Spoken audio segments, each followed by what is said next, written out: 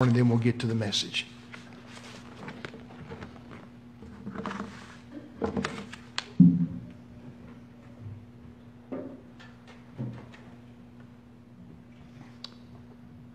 It's always nice when the special kind of coordinates with the message and gives the same message and song before the message. And this is not going to be one of those times.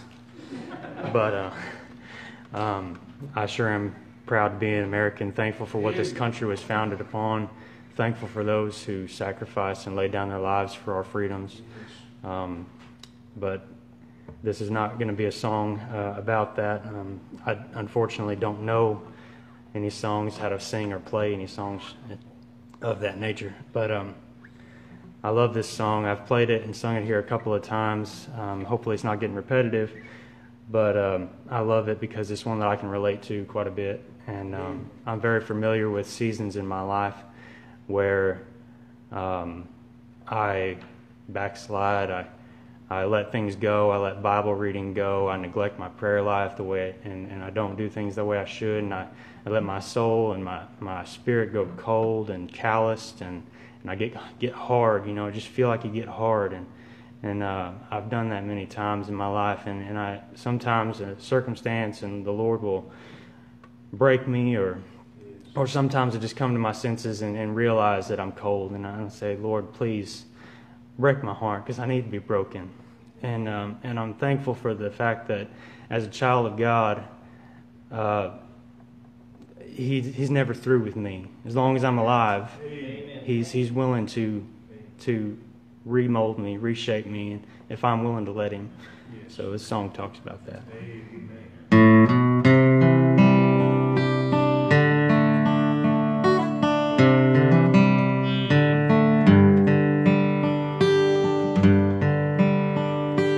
Empty and broken, I came back to Him, a vessel unworthy and so scarred with sin. But He did not despair, He started over again. And I bless the day He didn't throw the clay away. Over and over He molds me and makes me into His likeness. He fashions the clay,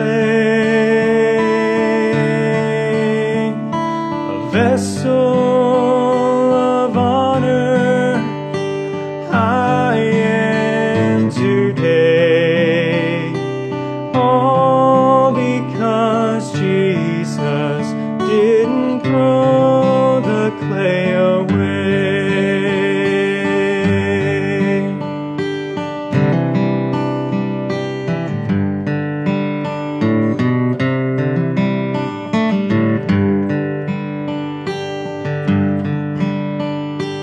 He is the potter, and I am the clay, molded in His image.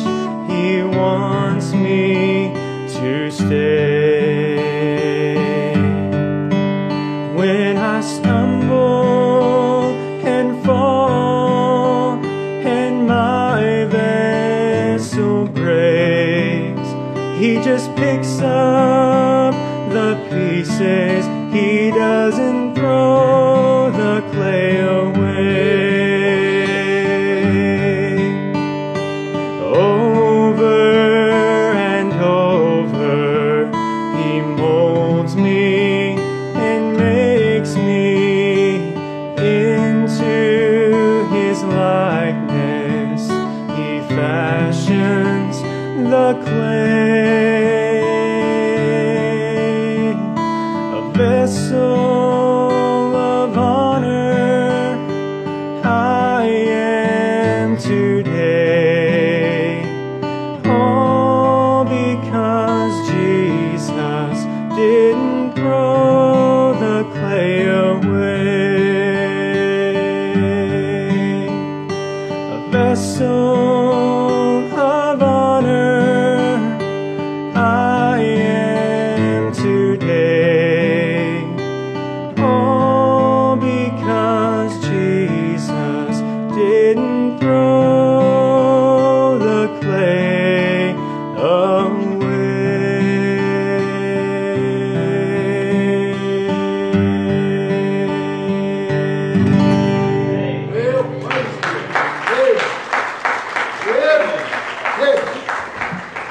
Oh, that's good. Thank you, Brother John. All right, let's have all the kids, Compass kids, up and at 'em and ready to go. There they go. Praise the Lord. All right, heading back to kids' church.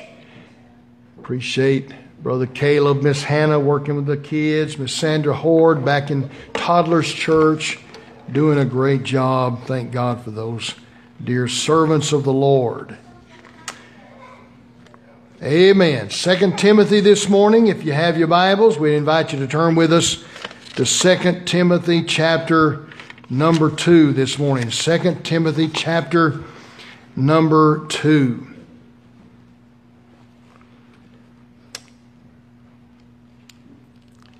One of the most intriguing outfits in the United States military is the 3rd U.S. Infantry, traditionally known as the Old Guard.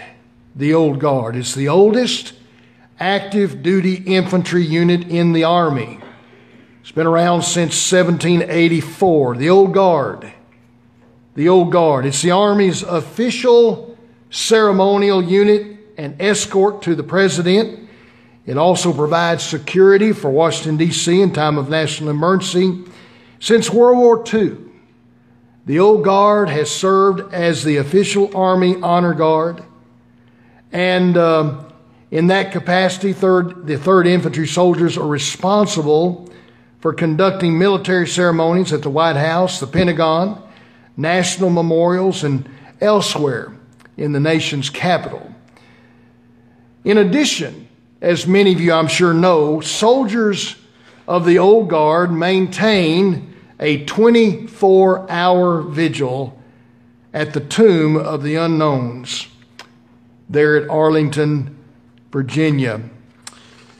I don't know what you know about the Old Guard, but I love these kind of things. I've studied a little about it, and I want to read to you some things that are assigned to this oldest of Army units, this guarding of the unknown soldier. May I ask this morning, is there anyone here that's ever been there to the unknowns, a tomb? Yes, wonderful. I'd love to do that. But the Old Guard, do you know how many steps the guard takes during his walk across the Tomb of the Unknowns? 21, yes. It alludes to the 21-gun salute, which is the highest honor given any military dignitary. Do you know how long he hesitates after his about face to begin his return? It's 21 seconds. The same reason as the first answer. Did you know that his gloves are wet? His gloves are moistened to prevent his losing his grip on the rifle. Do you know that he does not carry his rifle on the same shoulder all the time? He carries the rifle on the shoulder away from the tomb. After his march across the path, he executes an about face, moves the rifle to the outside shoulder. Do you know how often the guards change? They change every 30 minutes. 24 hours a day, 365 days a year. Now listen to this. What's required of these guardsmen, these old guard soldiers of the unknown tomb? Well, guards are those who apply for guard duty. They must be between 5'10" and 6'2" tall. His waist size cannot exceed 30 inches. That leaves me way out there. Other requirements of the guard: they must commit 2 years of life to guard the tomb. They live in a barracks under the tomb and cannot drink any alcohol on or off duty for the rest of their lives. They cannot swear in public for the rest of their lives and cannot disgrace the uniform or the tomb in any way. After 2 years, the guard is given a wreath pin that is worn on their lapel, signifying they served as guard of the tomb. There are presently only 400 worn. The guard must obey these rules for the rest of their lives or give up the wreath pin. The shoes are specially made with very thick soles to keep the heat and cold from their feet. There are metal heel plates that extend to the top of the shoe in order to make the loud click as they come to a halt. Listen to this. There are no wrinkles, folds, or lint on the uniform. Guards dress for duty in front of a full-length mirror. The first 6 months of duty, a guard cannot talk to anyone, cannot watch television. All off-duty time is spent studying the 175 notable people laid to rest in Arlington National Cemetery. A guard must memorize who they are, where they are interred. Among the notables are President Taft, Joe Louis, the boxer, and Medal of Honor winner Audie Murphy, the most decorated soldier in World War II. Every guard spends 5 hours a day getting his uniform ready for guard duty. I found this out as I was reading a little more about this just yesterday. In 2003, many of you may remember Hurricane Isabel came through Washington, D.C., and the U.S. Senate, the House, took 2 days off with anticipation of the storm. On the ABC Evening News, it was reported that because of the dangers from the hurricane, the military members assigned the duty of guarding the tomb of the unknown soldier were given permission to suspend their assignment.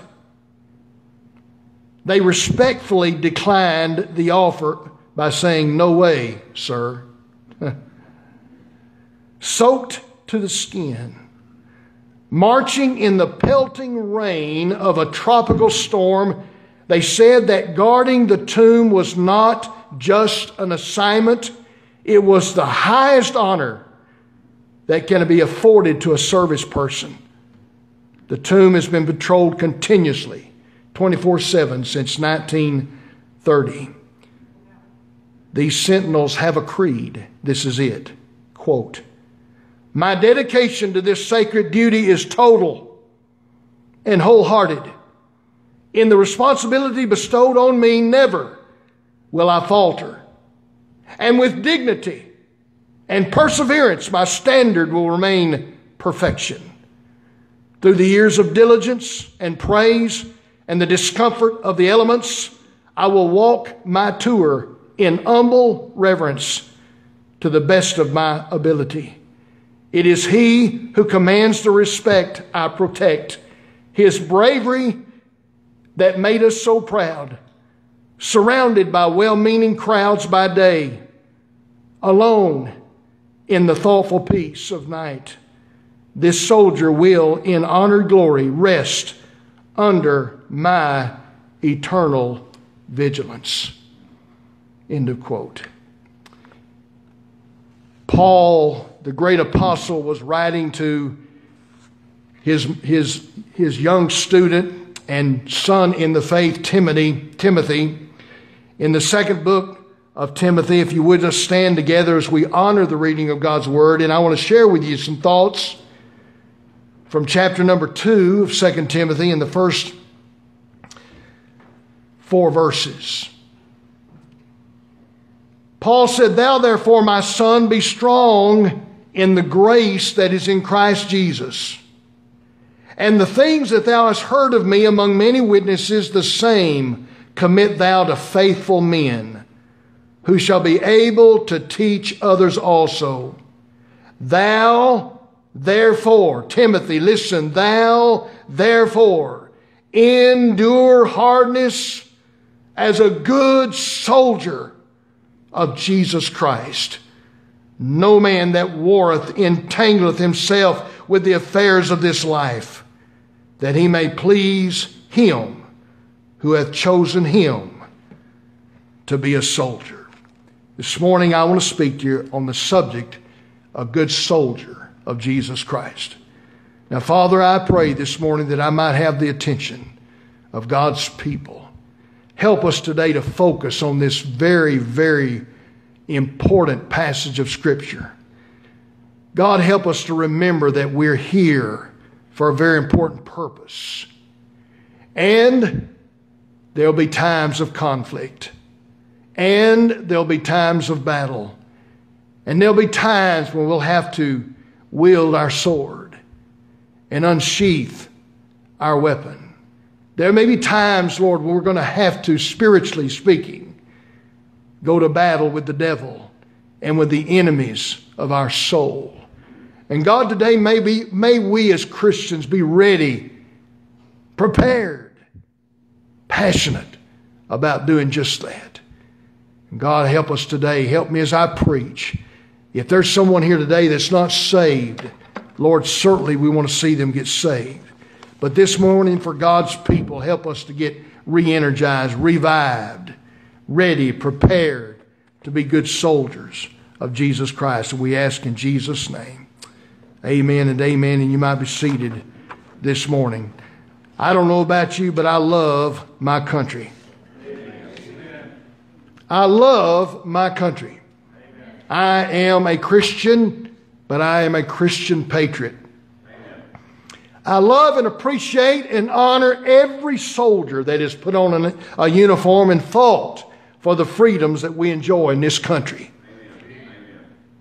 I want you to know I believe you do the same, and I know that whenever I see someone in my daily course of things, as maybe I'm at a restaurant or walking into a grocery store or some other place of business and see maybe some older gentleman with a ball cap on and it's decorated and it says something to the effect of Korean conflict or Korean War or Vietnam or whatever it may be, I always try to stop and shake that man's hand and let him know how much I appreciate his service.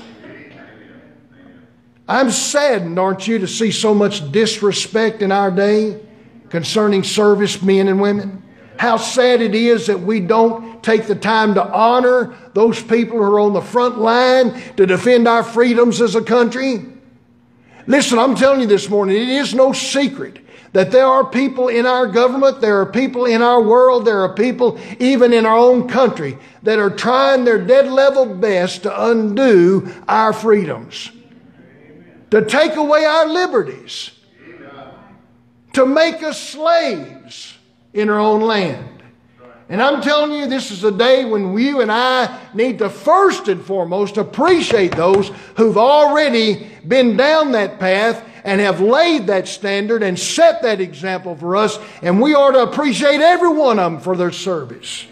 And I don't say that with any hesitation at all.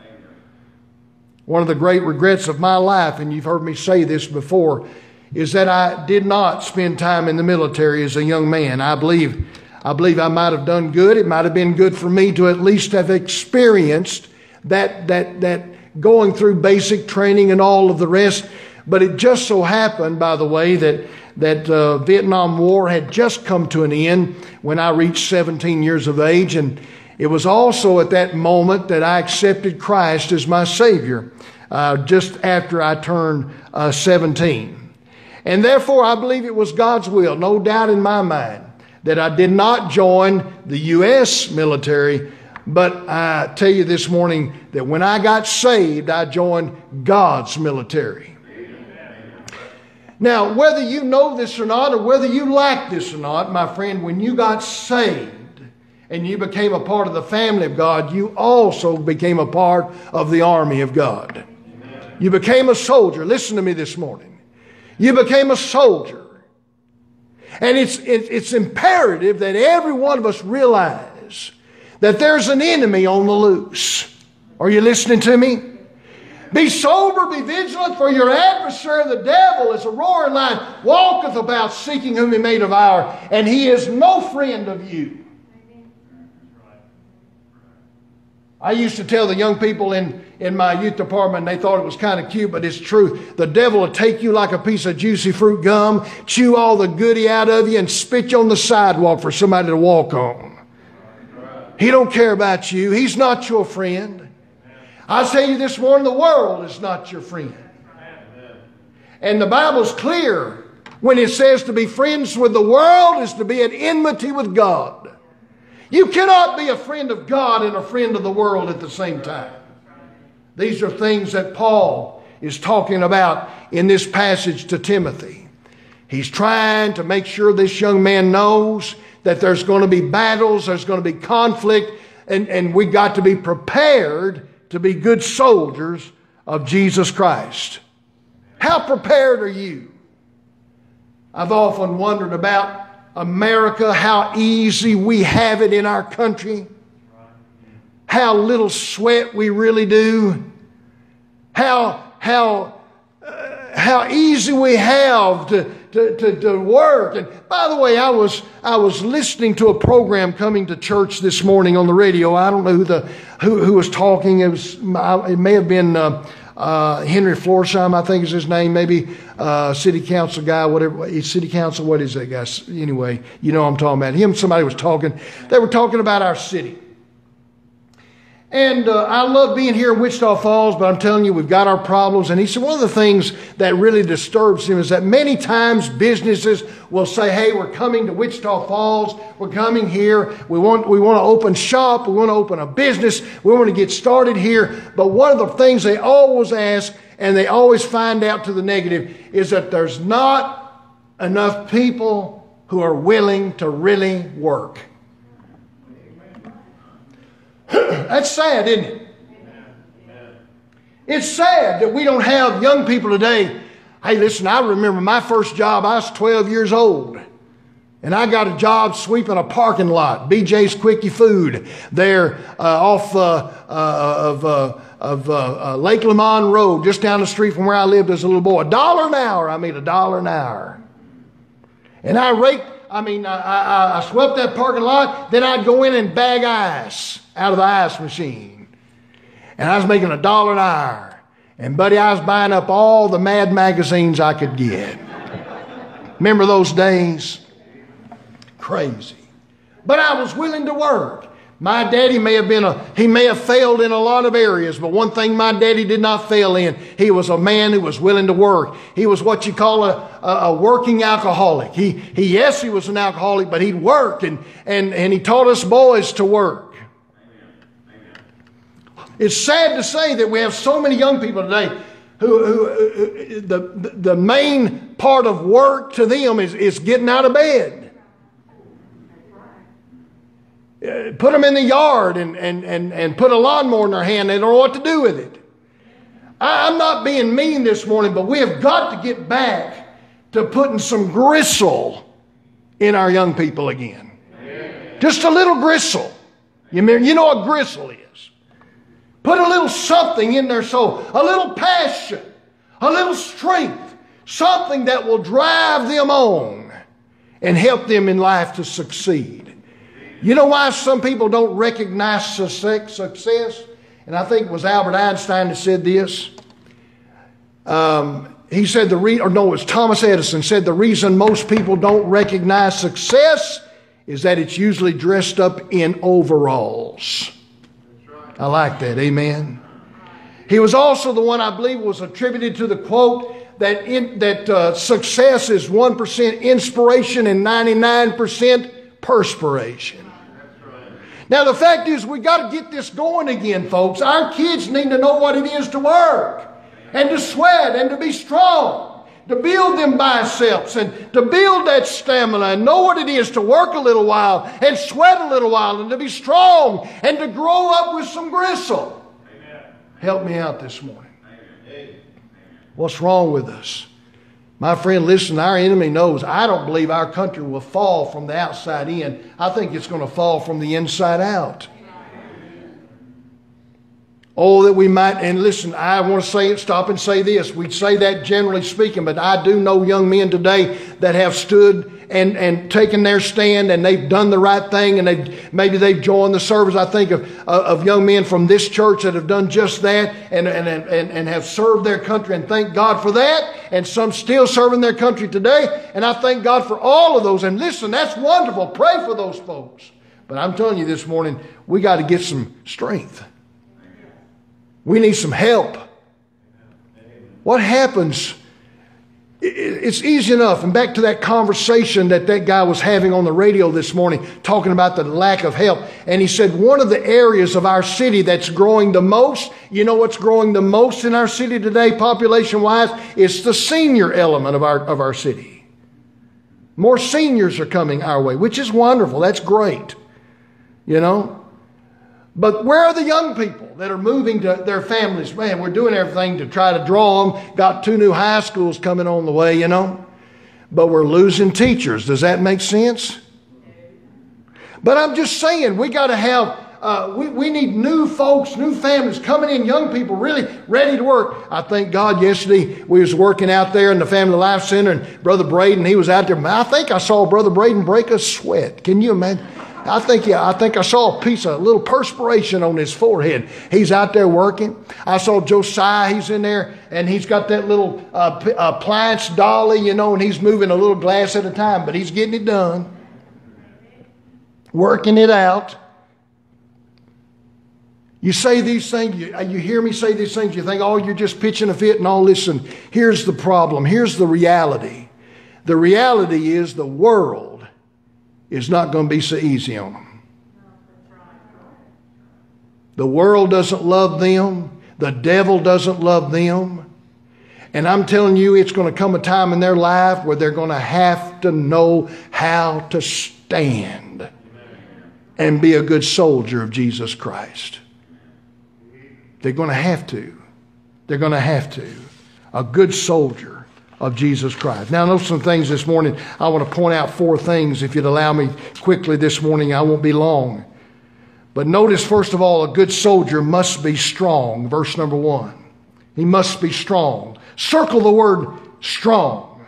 Thou, therefore, my son, be strong in the grace that is in Christ Jesus. Be strong. You see, that's why in the military, that's why in basic training, those young men go through all kinds of things to build that strength in their body, you know. That's why they get up before the crack of dawn and run and maybe run for miles fully equipped and loaded up. Maybe that's why the Army and those 5 branches there, the Army, the Navy, the Marines, the Coast Guard and the Air Force, and why these they go through these basic trainings. Why? To build up their stamina, to build up their strength. That's why they do set-ups and chin-ups and push-ups and throw-ups. That's why they march and march and march some more. That's why they dig trenches and then turn around and fill them back up again. Why? Making men out of them. That's why. Give them some grit. Give them some backbone. Make them strong. We have an enemy, and our enemy must never be underestimated. Are you listening to me? Never. In Ephesians, if you'll turn with me, chapter 6 this morning, Ephesians chapter 6, again, we have reference to this battle that we're in chapter 6 of Ephesians. And verse 10, Paul said this again, finally, my brethren, be strong in the Lord and in the power of his might. Put on the whole armor of God that you may be able to stand against the wiles of the devil. Why? For we wrestle not against flesh and blood, but against principalities, against powers, against the rulers of the darkness of this world, against spiritual wickedness in high places. Wherefore take unto you the whole armor of God, that you may be able to withstand in the evil day. Listen to this. And having done all to stand, learn to stand. Listen, it's not been easy. I think back through the years of my ministry and 40 plus years of ministry. And I remember when I got saved in the Church of God church in Kilgore, Texas. And I thank God for those dear friends that I had there. But there came a moment in my Christian life when, as I studied the Word of God, I began to believe in things like eternal security. Once saved, always saved. Amen. By grace, plus nothing, minus nothing. I began to believe that the Word of God, the King James Bible, is a complete and perfect inspired Word of God. I came to believe that there was a millennial period coming and a tribulation that would take us out. I began to believe in these things, and they were contrary to the things I was being taught in that church. And there came a moment in time when I had to say, I have to make a choice. Either I'm going to stand with what I believe to be the truth, or I'm going to stand with those dear friends and loved ones that I've known for so many years. And it was not an easy choice. But my friend, I had to stand with truth. Amen. There's going to come times in your life when you're going to have to make choices like that. They're not easy. They're difficult. They're hard. They'll be misunderstood. You'll be misunderstood. They'll call you names. But you got to be strong and learn to stand in the grace of the Lord Jesus Christ. I love that fact that he mentioned grace there in Timothy. Standing strong in the grace. Because my friend, listen, when it comes to moments like that, you're going to need grace. You're going to need grace. When your kinfolk will call you all kinds of names and reject you and disown you even. But you take your stand. Why? Because it's right. And this is the way I figure it. Me and God will always make a majority. For with God, nothing's impossible. Amen. He'll never leave me nor forsake me, long as I follow the truth. Long as I follow the truth. You're going to have to take your stand. We live in a day and age when taking that stand is going to be more and more increasingly difficult. Listen, don't you think for a moment that if the Democrats had their way today, they would take every firearm out of our possession. They would do that in a heartbeat. I'm telling you, it's happening. You say, well, don't get too political. I'm just telling the truth. Look at their platform. It just tells it all. And the poor guy gets up and talks about in God's name and for God's sake and all that rest, that stuff, talking about how sad he is about the loss of life. And him and his compadre and the rest of that bunch are right in the middle of trying to get every baby they can aborted. Now, what's the difference? Big problem here, big discrepancy, hypocrisy, if you ask me. We're going to have to take a stand. Take a stand against homosexuality. Take a stand against lesbianism. Take a stand against transgenderism. We're going to have to take a stand against abortion. We're going to have to take a stand against these things. Our duty is to stand with God. Amen. Even if it makes us at odds with those around us. Take your stand. A good soldier. Stand. Be a good soldier. He's got to be strong. That's not easy to do. We need His grace. But it's got to be done. A good soldier must be strong. A good soldier must be faithful. Look at verse 2. Verse number 2 in 2 Timothy. He says, and the things that thou hast heard of me among many witnesses, the same commit thou to faithful men, who shall be able to teach others also. Faithful. I like the Marines' motto, Semper Fidelis, always faithful, always loyal. In the military, every soldier is issued certain things that become his personal responsibility to take care of. You have a uniform. You got to keep it clean. You got to keep it pressed. You got to keep it up. You're given a pair of boots. You got to clean them. Got to polish them. You're given a bunk, a locker. You make sure it's neat and in order. A rifle. You got to know how to break that thing down and clean it and grease it. Put it back together. All these things have been given to you in trust as a good soldier. Got to be faithful with those things and trustworthy with those things. Can I tell you something this morning? God's given us some things too. Amen. He's given us right here the sword of the Spirit, the Word of God. We got to be faithful to this Word. We got to be trustworthy with this Word, rightly dividing the Word of truth. God's given us a local church. We need to be faithful to the local church. We need to be loyal to what God is doing through this local New Testament church. He's given you a testimony. You need to be faithful to your testimony. You know, my friend, listen, the easiest thing to lose in our day is your testimony. Just one little error, just one little negligence, one little word, one little action. And for the rest of your life, you'll bear that in your testimony. My friend, it's not easy to be strong and to take care of your testimony, but it must be done. God's given us a commission to go into all the world and preach the gospel. God's told us to go tell everybody we can about Jesus. I wonder this morning, do you carry tracts in your pocket? Do you give tracts out to people and tell them, hey, listen, I'd like to tell you about how to go to heaven. Let me show you this morning how to go to heaven. If you don't have time, will you read this tract? God loves you. He wants you to be saved. When was the last time you did that to someone? When was the last time? I'm talking about you this morning, not your neighbor, not the one in front of you, you, me. When was the last time we told somebody how to be saved? Took them down that Romans road. My friend, that's been given to us as a trust. The Bible says, moreover, it's required in stewards that a man be found faithful, trustworthy. Oh, how we need to be a good soldier of Jesus Christ. A good soldier is strong. A good soldier is trustworthy. Number 3, a good soldier is committed.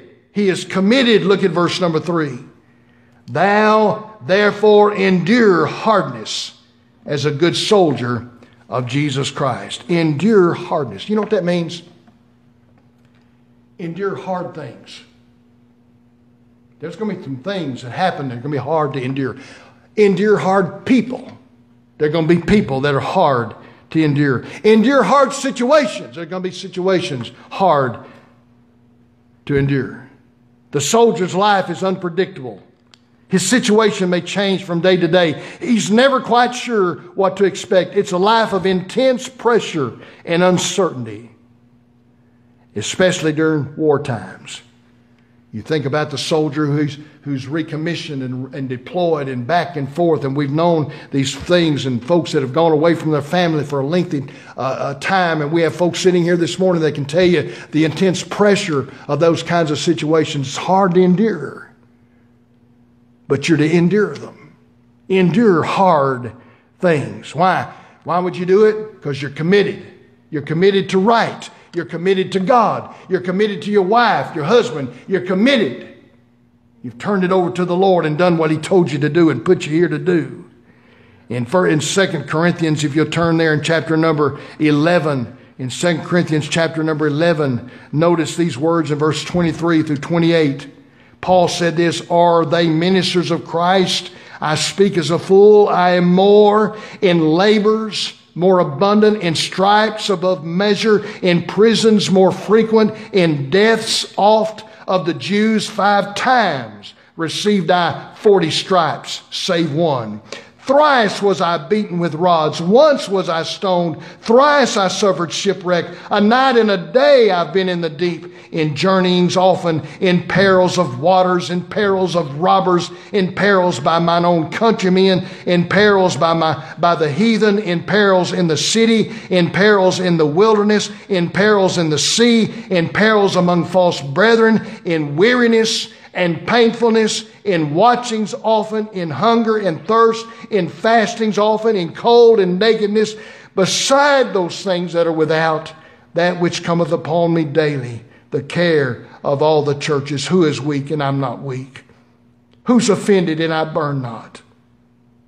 Friend, listen, Paul went through every kind of terrible, horrible situation. Hard things. Yet we understand he was a man that was committed and stayed true. How easy, how easy it is. I'm offended. Y'all didn't sing my favorite song. Or I didn't like that song you sang. Somebody wrote it and, they're not quite right with God. And, that song, we got to pitch that song. You're just not feeding me, preacher. Wait a minute. 3 questions I ask people that join our church. Number 1, are you really saved? Number 2, have you been really scripturally baptized? And number 3, do you believe it's God's will that you be here? Figure that out. If it's God's will that you be here, then stick it out. Stick it out. Be committed to it. Be faithful to your church. Be faithful. Be faithful. Oh, listen, my friend, staying in the middle of God's will. Not always easy, but my friend, that's the best place in the world. Be committed as a good soldier. Number 4, a good soldier must be separated. Must be separated. Back in 2 Timothy again and verse 2. Verse number 4. Notice this. No man that warreth entangleth himself with the affairs of this life. Why? That he may please him who hath chosen him to be a soldier. Chosen. God's chosen us. He has selected us. He has separated us to be a soldier. Now, whether you like it or not, if you're saved, you're a soldier. Now, you can't be a soldier in one army and wear another army's uniform. You can't talk one thing on Sunday and talk another thing on Monday through Saturday. You better make sure that your life, Monday, Tuesday, Wednesday, Thursday, Friday, Saturday, and Sunday, that you got a life that is the same every day. And it's unto the Lord. Separated unto the Lord. You know why I don't smoke? Well, number one, if God intended for me to smoke, He'd have put a chimney on my head. Amen. My kids tell me I need new jokes. But if you smoke, you're not the one smoking the cigarette smoking, you're just the sucker. But you know why I don't smoke? Because the Bible says, what, know you not that your body is the temple of the Holy Spirit? Which you have of God, you're not your own. You're bought with a price. That's why I don't smoke. This body don't belong to me. It belongs to God. It's God's temple. Holy Spirit lives in me. Lives in you too if you're saved. Amen. You know why I don't hang around with the old crowd? Because they don't walk. They're not walking the same way I walk. And the Bible tells me in Amos that can two walk together lest they be agreed? I'm not walking with that bunch. I don't agree with that bunch no more. Or rather, they don't agree with me. So I got saved at 17 years of age, went back to school that next year with a big old Bible tucked under my arm. And that old crowd looked at me and said, what happened to you? And I said, man, I got saved. That same crowd. I realized something. I didn't have to give up that old crowd. They gave me up. They gave me up. That's what separation's all about. I just belong to the Lord. I'm on His team. I'm on His side. I'm in His army. He's my captain. The captain of my salvation. I'm not ashamed of that for a moment. I'll do what He tells me to do. I'll go where He tells me to go. Whatever He says, I do. Why? I'm in His army. I'm separated unto Him. Oh, I was so much more I want to say this morning, but I'm telling you, it's important that we realize that we're soldiers. I share this with you and will end. The front of my Bible, I found something many years ago, and I put it right here in the front of my Bible. And it's there for me to see and to read. I do every week. I'll go to that portion and read it. Here's what it says. I am a soldier. I am a soldier in the army of my God. The Lord Jesus Christ is my commanding officer. This Holy Bible is my code of conduct. Faith, prayer, and the Word are my weapons of warfare. I've been taught by the Holy Spirit, trained by experience, tried by adversity, and tested by fire. I am a volunteer in this army, and I am enlisted for eternity. I will either retire in this army or die in this army, but I will not get out, sell out, be talked out, or pushed out. I am faithful, reliable, capable, and dependable. If my God needs me, I'm there. I'm a soldier. I'm not a baby. I don't need to be pampered, petted, primed up, pumped up, picked up, or pepped up. I'm a soldier. No one has to call me, remind me, write me, visit me, entice me, or lure me. I'm a soldier. I'm not a wimp. I am in my place, saluting my King, obeying His orders, praising His name, and building His kingdom. No one has to send me flowers, gifts, food, cards, candy, or give me handouts. I don't need to be cuddled, cradled, cared for, or catered to. I am committed. I cannot have my feelings hurt bad enough to turn me around. I cannot be discouraged enough to turn me aside. I cannot lose enough to cause me to quit. When Jesus called me into this army, I had nothing. If I end up with nothing, I'll still come out even. And I'll win. My God will supply all my needs. I am more than a conqueror. I will always triumph. I can do all things through Christ. Devils cannot defeat me. People cannot disillusion me. Weather cannot weary me. Sickness cannot stop me. Battles cannot beat me. Money cannot buy me. Governments cannot silence me. And hell cannot handle me. I'm a soldier. Even death cannot destroy me. For when my commander calls me from this battlefield, he'll promote me to a captain. I'm a soldier. In the army, I'm marching, claiming victory. I will not give up. I will not turn around. I'm a soldier. God help us to be soldiers. Let the devil know that. Every chance you get, you let him know that. Devil, get thee behind me. I'm not going your way. I'm a soldier. Father, thank you so very much for taking us into your family and making us a part of your kingdom. And we thank you, Lord, for bringing us into this wonderful opportunity to take our stand and to be called out and separated